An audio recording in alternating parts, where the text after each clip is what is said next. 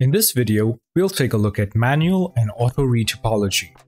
We'll weigh the pros and cons, as well as where and when they can be employed. We'll use the sculpt of a gorilla skull that was brought in from ZBrush to serve as our example. I'll be retopologizing it manually, as well as automatically using Quadraflow Remesh.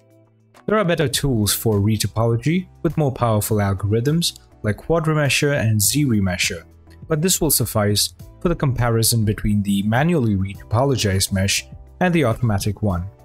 So without further ado, let's get right into it.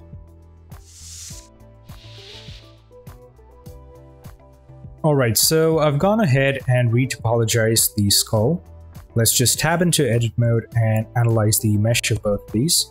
So the one on the left hand side was retopologized manually, while the one on the right hand side was done automatically using the Quadraflow Remesh. So let's just zoom into the one we have on the left hand side that was done manually and take a look at the topology. So you can see that I've got some good edge flow, I've got loops that are going around my forms. I've also got a much more lighter mesh as opposed to the one on the right hand side. If you look at the one on the right hand side, it looks as if it was beaten with a waffle iron. Now even though this has got quad based topology, the edge flow is not ideal, and you can also see that it's really struggling with symmetry. You can see we have odd poles that are just hanging around, which is not really good when we apply that subdivision surface modifier to it. And we can also see that we've got some other errors here. Now, all this can be fixed, but this grid-based topology that we have here is not ideal. We don't have great edge flow as opposed to the one on the left hand side. Here we've got great edge flow, and it's also capturing a lot of the important details with a much lighter mesh. The one on the right hand side has a more denser mesh, and it's failing to capture any of those crucial details that we have on the skull. So we're able to capture a lot of those details right about here, and we are starting to lose all that detail when we look at the automatically retopologized mesh. We can also see that with the subdivision surface modifier, it's lost a lot of volume, especially in the area with the teeth. So there are tons of errors that are occurring, and with the manual one we have no such thing. We're also able to capture better detail. So we can get away with the automatically retopologized mesh in some cases, but the one on the left hand side is preferred. So here's a better look before we move on. You can see that I've captured a lot of those crucial details by manually retopologizing it, whereas all of that is kind of lost in this one. It's also failing to direct my loops around the forms correctly. Let's now go over some of the pros and cons, starting with manual retopology. It is an intimate process that involves rebuilding a 3D model's mesh by hand, but by doing so, it can become tedious and time-intensive.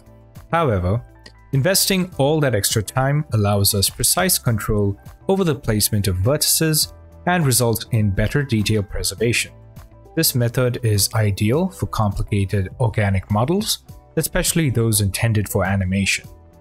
A manually created mesh is much easier and straightforward to unwrap. It also makes it easier to rig for animation. This process yields a very flexible mesh that can be used in multiple scenarios.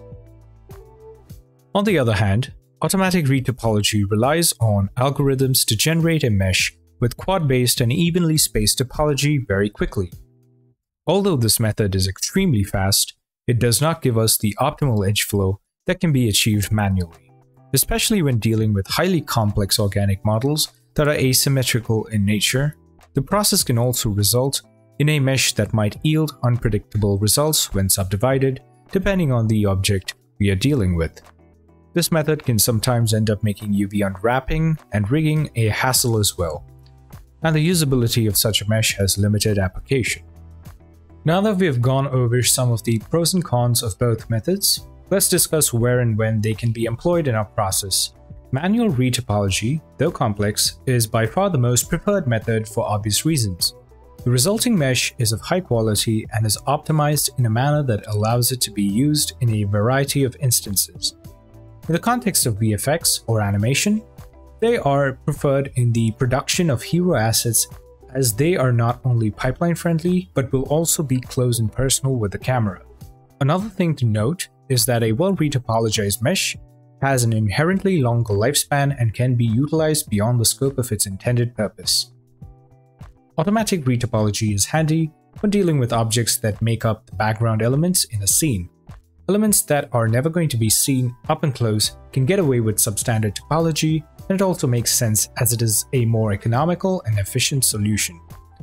This may also be employed in the pre-visualization stage of a project where speed is necessary over quality.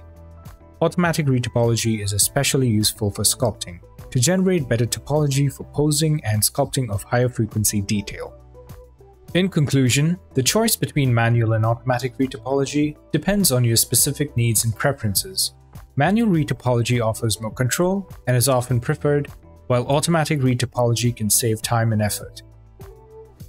Alright, that brings us to the end, and if you'd like to get your hands on the models featured in this video, you can do so by heading over to my Gumroad page. Link is in the description. In a future video, I'll share my step-by-step process concerning manual retopology in Blender. I hope you found this video informative, and I will talk to you in the next one.